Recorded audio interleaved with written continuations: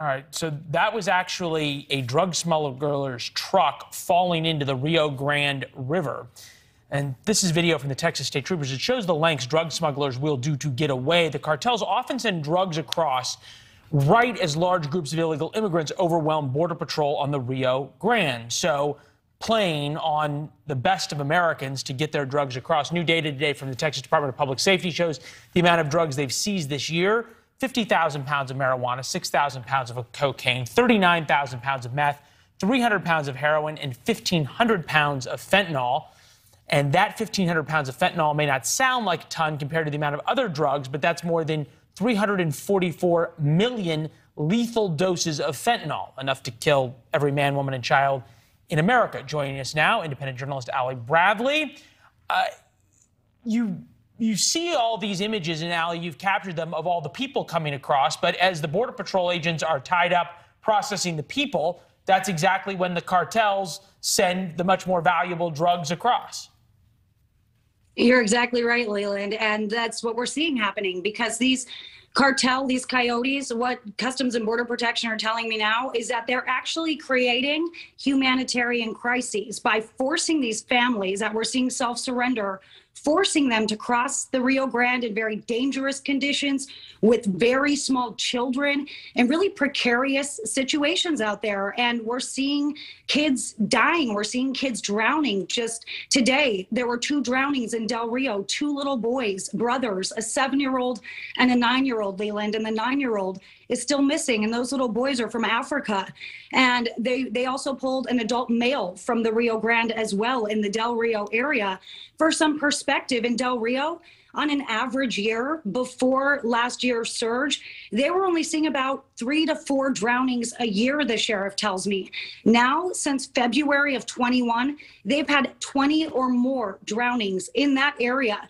Now, just down the river in Eagle Pass, last month alone, Leland, they had 23 drownings, and that didn't include the National Guard soldier that lost his life trying to help some of these migrants cross. Interestingly enough, the National Guard soldier dove in to help people he thought was trying to come to America for a better life. It turns out they were drug smugglers themselves. As you talk to Border Patrol and the Sheriff's Department down there, we get these numbers from the Texas State Troopers in terms of how much they've seized. We know that roughly 300,000 illegal immigrants have gotten through, the known gotaways, the unknowns, who knows. But if there's this many drugs coming across that they capture, what do they estimate gets through or gets away, or they don't even know came across? Oh my gosh, that's such a hard one, right? Because they're gotaways. So it's hard to really get that number honed in and really specific. But I will tell you this, you mentioned those numbers. That breaks down in March. We had at least 2,000 known gotaways per day. So when that happens, and those people are the ones we know about, right? Those are the ones we're seeing unknown gotaways. We saw them on camera, or they were involved in a pursuit and that bailout happened and those people were never caught. And yeah, those are the ones that you have to worry about, right? And when all of these people are coming across, Leland, we've talked about it. The border agents are too busy. The border is unmanned, and they have not brought in a lot of additional resources because they just aren't there. Right now, they're asking for volunteers. Right. You know, they always talk about surging resources. They don't have any more resources left to surge because you need them everywhere. You can't rob from Peter to pay Paul at some point. As you talk to your folks down on the border, what do they expect now coming into the summer, the end of Title 42, as it relates to drugs? Are the cartels waiting until there's even more of an issue in terms of the number of people coming across to be able to move more drugs? Well, that just makes sense, right? The more people that are coming across, the more distractions there are, the more that they can really control who's going in and who's not. But I'm going to tell you this, Leland, Customs and Border Protection told me yesterday that migrants are actually not only being used as currency to these cartels, but the rival gangs, the rival cartels are actually taking the migrants and killing them and using them as basically pawns in these gangs and in these rival cartels. So we've got a new level of how these people are being used and, you know, extorted and exploited. I mean, right now what's happening on our southern border, there's no way, I don't think, to look at it when you see all these drownings and you see all these, drugs coming in. I mean, look at those photos. It's hard to deny that there is absolutely a crisis going on in one capacity or another. And these border agents, they're maxed out. They just don't understand why these people can't go across the port of entry. Many border agents tell me, okay, if this is a situation, let's stop making them cross the river.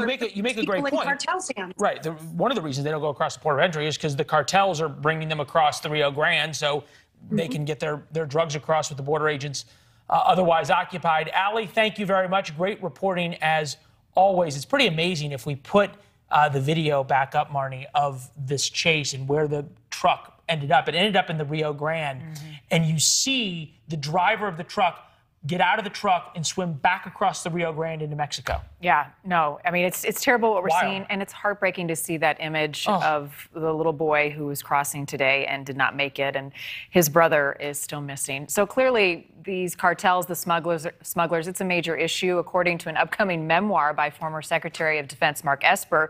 Other people had ideas about options on how to handle it. Former President Trump once proposed launching missiles into Mexico to destroy drug labs that are run by the cartels. That'd be one way to handle it.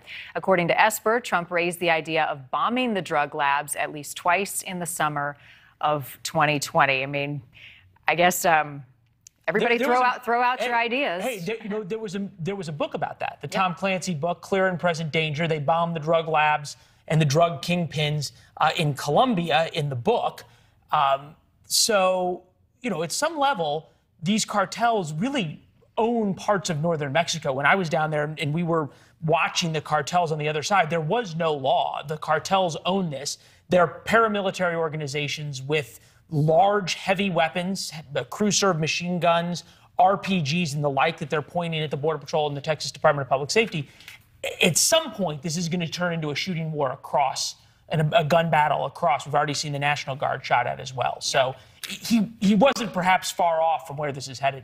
Thanks for watching. Click the red subscribe button below so you can get more of NewsNation's fact-driven, unbiased coverage.